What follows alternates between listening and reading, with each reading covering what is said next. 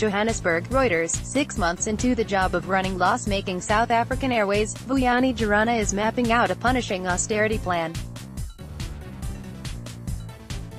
A South African Airways Airbus A320-200 aircraft bottom arrives as a Kenya Airways Boeing 737-800 aircraft prepares to take off at the OR Tambo International Airport in Johannesburg, South Africa, March 8, 2017.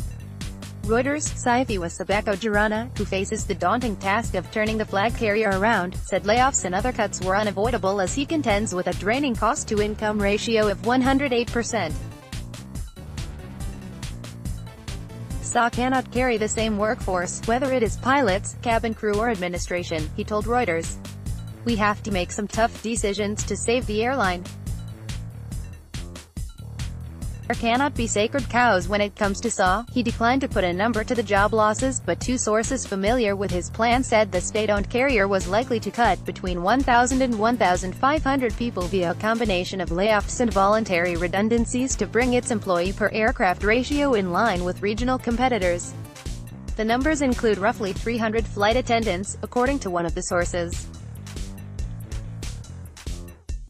Some of the carrier's 700 pilots, encouraged to look for jobs elsewhere, have drafted their own severance pay offer to SA, the second source said. In a dramatic fall from grace over the past decade, SA has lost its place as Africa's biggest airline and a symbol of patriotic pride to become a source of frustration for taxpayers who have forked out more than 30 billion rand, £1.7 billion, since 2012 to keep it in the air. SAA's woes are emblematic of the struggles of traditional flag carriers around the world, such as Malaysia Airlines, Air India and Air France-KLM. These airlines are contending with low-cost rivals and a spike in oil prices, which puts pressure on those with the highest labor and other non-fuel costs. The problems are also an illustration of the malaise afflicting the airline industry in Africa, whose airlines have the weakest finances and emptiest planes of any region of the world. Jarana told Reuters he was also setting up other moves to reduce the airline's 33.5 billion rand operating costs. They include squeezing suppliers for better deals and cutting back on its number of flights to London from twice to once a day. File photo, passengers alight from a South African Airways at George Airport in the Western Cape, South Africa. December 14, 2017. Reuters. Siphiwe Sibeko carrier makes its biggest losses on the London route because it faces fierce competition that expose its inefficiencies. My view is that the starting point to getting out of the hole is to stop digging. You stop doing the things that sink you deeper into trouble. Jarana said in his office near OR Tambo International Airport in Johannesburg. African air industry lags. Although the global industry is looking at another profitable year in 2018, much of the money is in the United States, where legacy carriers have been through years of restructuring. Africa is the weakest region of all, with airlines struggling to improve load factors, percentage of seats filled, from the world's lowest level of 61.5% in 2018, compared with 81.7% globally, according to International Air Transport Association forecasts.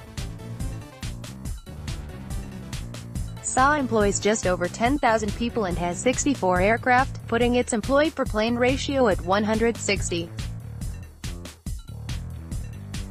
That compares with just over 130 employees per aircraft for Ethiopian Airlines, ETHA, which has overtaken SA to become the biggest airline by revenue and profit in recent years.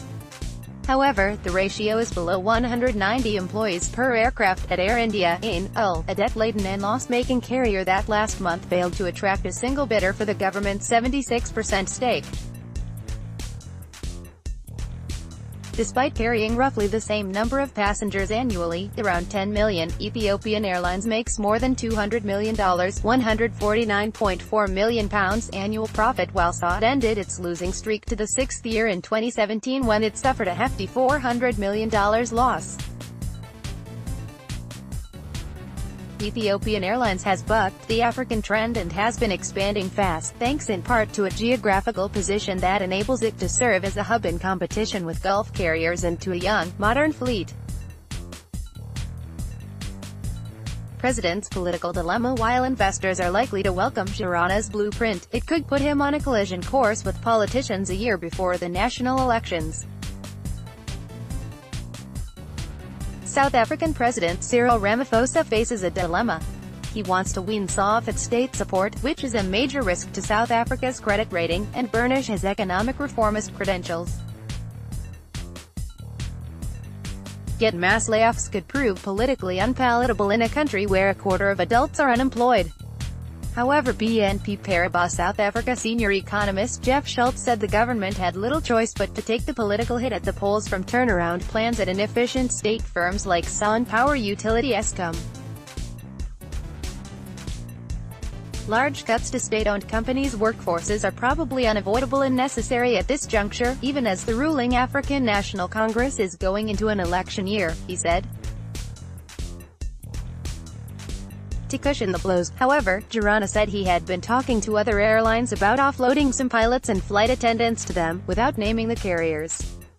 The plan comes at a time when there is a growing shortage of pilots across the airline industry. "We have got excess pilots and we are signing up contracts for them so that they are not put out on the street," said Jarana, a former executive at telecom company Vodacom, BODJ. "That is what we have been working on in the past 5 months." Additional reporting by Tim Heffer in Paris, writing by Tisetso Matsoening, editing by Praveen Shah. Standards. The Thomson Reuters Trust Principles.